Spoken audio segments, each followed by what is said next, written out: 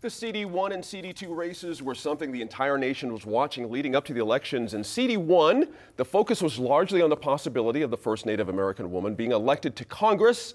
As it turned out, Deb Haaland is actually one of a pair of Native females headed to the Capitol. And in the CD2 race, it came down to a counting of about 8,000 absentee votes to decide the race between Democrat Xochitl Torres Small and Republican Yvette Herrell. Now, in the end there, those absentee ballots made the difference for Ms. Torres Small, pushing her to victory, and also giving New Mexico another first, a 3-member congressional delegation made up entirely of people of color. So here to talk about this week is Tom Garrity of the Garrity Group PR, who was also with us on election night. Thank you for coming back 2 nights later. Michael Byrd is here. He's a public health consultant and past president of the American Public Health Association. Laura Sanchez-Reve is here. She is a lawyer with Cuddy & McCarthy, LLP. And we welcome a first-timer to our table, not a first-timer to Albuquerque, certainly, Catherine McGill, founder and director of the New Mexico Black History Organizing Committee. Welcome. Thank you, Gene. Glad you're here. Now, Tom, we talked a lot about CD2 on the race on election night. The Secretary of State has declared Ms. Torres Small the winner. A recount, we'll see what happens. If it's inevitable, if it doesn't look like it's going to fall in that percentage that has to happen. Let me talk about the district. Was it about the candidate? Has the district changed? What happened there? Because that's a big difference from the last few cycles that we've seen. Yeah, I think one of the key narratives, and this is one of those narratives, is that what a difference 2 years makes for the Democratic Party. 2 years ago, Democrats were walking around questioning life as far as what had happened and such. Right. Now they're carrying that victory flag, and rightly so. I think the district for Congressional District 2 has not changed tremendously. I think what happened was there was a tremendous wake-up call 2 years ago, and as a result, you had an extremely powerful Democratic vote for one, and two, I think you saw also a lot of independents who decided to vote a particular way. So I don't think necessarily the area has changed. I think the perceptions of the importance of vote has changed for the better. Interesting point there. I'll hone in, Laura Sanchez-Reve, a little bit more on Doña County. It was a stronghold for Ms. Torres Small, certainly. For a Democrat, Las Cruces, it worked for her. Is that the center of gravity now for that district for Democrats? Is it just radiating out from Las Cruces? Is there enough now you can carry the district? Well, I think certainly if you look at New Mexico in general, that I-25 corridor is where it's the stronghold for Democrats in general. I mean, we're talking about Santa Fe, Albuquerque, Las Cruces, and it used to be that you focused only on those areas. And I think Torres Small did something very smart. She looked beyond that. She was focused on other areas, Roswell, Deming. I know they did a lot of work in Deming, my hometown. And there's a lot of Democrats in those places. And, I was asked constantly, so, is it that do we have enough Democrats there? There are plenty of Democrats there. The problem is that they've always felt like their vote didn't matter. So what was the point? And so they didn't go out and vote. And I think you're seeing that big shift and people feeling like, yes, it does make a big difference. If you look at the last time in CD2 where a Democrat was elected, 2008 with Harry Teague, who was from Hobbs, and that was a huge turnout year as well. So what's interesting here is that, like a lot of other states, the turnout was off the charts for a midterm, and close to where we see it during the presidential. So that made a huge difference. And I think she just had a very solid, very broad base of support. And she spoke, I think, very well in her ads. I think she was attractive to a lot of independents as well. Right, I'm glad you brought that up. I want to ask you about that, Kathy. It was clear from minute one that she had something. Yeah. Do you know what I mean? She had that little thing that just like, exactly. Yeah. And that radiates out there, doesn't it? And given what Laura just said about what Democrats are waiting for, it was there for her. It was, and I think she was very appealing in terms of her conciliatory message, saying that I'm willing to work on both sides of the aisle. And I think that a lot of people are like, we got to do something. We can't keep having this gridlock. And what she said was, we got to get back to some common sense stuff. We recognize our problems, and now we need to go out and fix them. I know that resonated with me, and I think it resonated with a bunch of other people. Absolutely. Yeah. Michael, how did you see that race from afar? We're up here, but were you surprised at the result, or? Because given, we tend to think of a conservative district, conservative Democrats, you know what I mean? And suddenly it just wasn't that way. It seems to me that, there's certainly been a change in perspective and emotions nationally, and she's a very appealing candidate. She had a good message, and seemed to me she rose above the negativity that was out there. And I'm not surprised. I think it's I think there's going to be some interesting times in the House. Yeah, no doubt. Let's swing up to CD1. I'll stay with you. We'll get everyone in on this too. Last time you were here, you were predicting Deb was going to pull this out, and it worked out. And she's, which is better, she's not going to be the only Native American. There's going to be others, and that's another woman. That's a good thing. Yeah. Were you surprised at almost 60%, however? She really pulled it in. That's a heck of a win. I'm not surprised. I think, again, the national sentiment is there. Mm-hmm. I think she had a good message. I think that, again, you know, I'll just, you know, it is Native American Heritage Month, so why not? Mm-hmm. And Thanksgiving is looking really good. Love it. Beware of pilgrims. No, that's why you're here. I love it.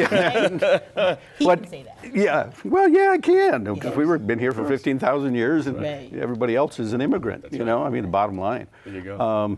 But I think she had a sound message and good support, mm-hmm. and Sharice Davis from Kansas, another Native. So 2 Native women, and as I said to you before, I think that the House is a mess, and obviously it's going to take some women to make it right and clean it up. And there's a whole host of folks that are going to D.C. and let's see what they can do. And good point there. Exactly right. Tom, let me go back to you. Janice Arnold-Jones. What happened there? What do you think? Wow, so many things. I think it really hurt her not having a primary contender, as we talked about on election night. Right. You know, Deb Haaland came out of that Democratic primary, and she had the narrative. She had a lot of strong awareness, and she was 2 times around the track before Janice Arnold-Jones had her track shoes on. That's right. And so I think Deb she ran a great campaign, and she gets to go to Congress now as a result. That's right. We can't forget about Janice's comment on Fox News about Deb's heritage. Mm-hmm. How big a factor was that to you? I think it was a factor in galvanizing the base for the Democrats, mm-hmm. And anybody who was independent probably saw that as you know, she didn't deal with it well. She didn't recover well from it. She sort of seemed to double down after the fact, and I don't know that people, I mean, voters can forgive a flub, but you have to own it and take responsibility, and she didn't do that.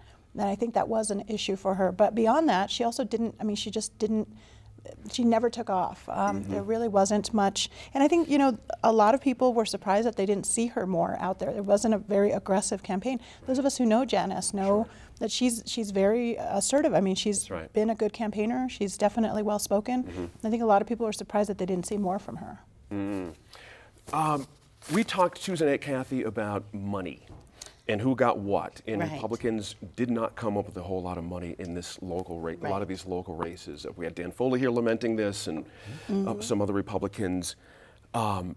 Is it all about money? Yeah, well, I think that a lot of it is about money. Yeah. So if Deb Haaland is able to get her message out there to a wider base of people, and Janice Arnold-Jones wasn't because she didn't have the money, she couldn't hit back, she couldn't do some of the things that other candidates were able to do, and so I think that really plays. You got to be out there. People got to see you. They got to know what your message is, and she just didn't ever develop any traction. Although I think she performed well when she had an opportunity to. She made some mistakes. You know, there was no reason to question Deb's heritage. That's right. Yeah. Let's kind of broaden this out a little bit. A lot of women that I know are sick of the term "you're the woman." They're sick of it. Yeah. You know, been hearing it for a lot of years. We've heard it from Bill Richardson here. We heard it from a lot of different people. However, the numbers cannot be denied. They cannot. Which is how Michael made reference to it too. This Congress is going to look very different, isn't it? I think it's going to look very different, and you know, Nancy Pelosi's been talking about it. Everybody's talking about all these women going to Congress, you know, who have some very specific ideas about things that they want to get done. And you know, Beyonce said it best: "Girls rule the world." You know. There you go. Pick up on that if you would. Not the Beyonce part, but the. Well, you can if you want. I agree that. I love Beyonce too. Girls rule. No, I mean, I think it's going to be a very exciting term for this Congress, and a very exciting time for New Mexico, especially with Representative Ben Lujan, Ben Ray Lujan being you know, somebody who's being talked about as possible whip, majority whip with Nancy Pelosi, and he's worked very closely with her They get along really well, and I know that he's... Go ahead and explain for the folks his recent Sure. role, so well, folks know why he earned this. He's been the chair of the Democratic Congressional Campaign Committee, the DCCC, and he's also been the chair of the Chicano, the Latino Democratic Caucus as well for some time in the past. And so he's been in these leadership roles before, and he's got a very strong relationship with Nancy Pelosi. She's being talked about, of course, as the speaker, sort of taking back, reprising her role as speaker that she had before when the Democrats were in the majority. But now he's also being talked about as the possible majority whip. Right. And so as the whip, he'd be one of the top, he'd be basically the third top Democrats in the House, and that's big for New Mexico. It's a big leadership position. You know, he's been in this leadership role with the D-Trib now for this last term. He had amazing. He is just such a brilliant person, in my opinion. I've known him for many years since we were both young Democrats, and just to watch him grow in these positions, back when he was at the PRC and the command that he had of the technical issues there, and the work that he's done in Congress, but now in these leadership positions, he really had a good command of all of these different races, and he knew very specifically, and I was fortunate enough to hear from him about some of those specific races, and he was very optimistic and could talk very fluently about what was happening in every one of these races. And I think it shows that he did a great job, and that really elevates him into a leadership position, and it's good for New Mexico. He earned it, and it is good for New Mexico, no question about it. Talk about the governor's race. We'll finish up the segment with this. Tom, start with you on this. Pretty big margin at the end there for Michelle Lujan Grisham. Yeah, it was actually the same exact margin as we saw in 2014 between Susana Martinez and Gary King. How interesting. And that was called a mandate. So I think she's earned that, and I hope she does well. Agreed? Is that a mandate? Is that a big enough? She can just, she is the Democrat in this state right now, right? It's her state right now. Sounds good to me. Sounds good to me. Debate is, mandate is in the ear of the beholder. Right. Right. Absolutely. It's interesting that you do this when you're saying that. Was that Freudian? Right, exactly. Good catch there. Well, and there is in terms of talking with Dan in one of the previous sessions, we talked about, is there a blue wave? Well, in New Mexico, there definitely was. And you see it reflected in the election. Right. Jeff Bingaman heading up here transition. I think that's fantastic. Yeah. I think everybody universally loves Jeff, and that he's going to do a good job, and he's going to really set the tone for how these next few years are going to go. Right. So I think good call. Is that speaking of the tone, is that a signal to other Democrats, like a flare in the sky saying, we're here? We have a previous generation, we have a current generation, it's Democrats all across the board, I think it is. I think that, it is, let's do this right, because with that mandate comes tremendous responsibility. Yes. So, I think that Jeff's going to be able to help people understand the responsibility that comes with the mandate. Jeff Bingaman, good choice. Great choice. It's great to see him back. Obviously, he never left New Mexico, but to have him back in this particular role, I think, he's always been known as someone who crosses the aisle.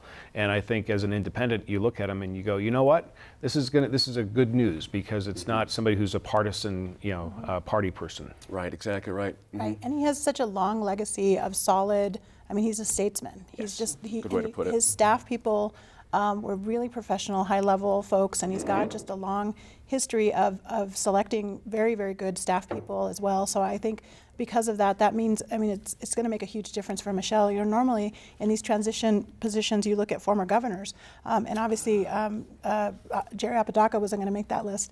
But I think of the people that she could have tapped for this, Jeff Bingaman is just such a, he's got such a great reputation, and it really signals that she's serious about getting well-qualified people. It's not just a patronage thing. It's about making sure you're fitting people with good qualifications into the right position. Good way to put it. That's all the time we have for that particular topic. When we come back to the line, we'll take a look at the legislative and judicial races, as well as the constitutional amendments.